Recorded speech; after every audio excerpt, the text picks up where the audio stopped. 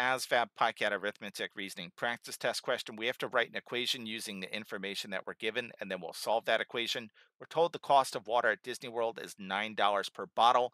That is in math is usually equal. 400% is going to be 4 in decimal form.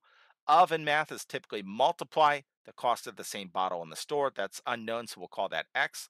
Just divide both sides by 4 now to get x by itself. This says x equals 9 divided by 4.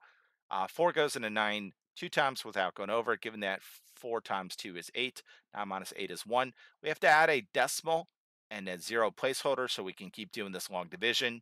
4 goes into 10 two times without going over. 4 times 2 is 8. This is 2. Add another 0 placeholder that we drop down here. 4 times 5 is 20. So there is no remainder and we can stop. So the cost of that bottle of water in the supermarket is C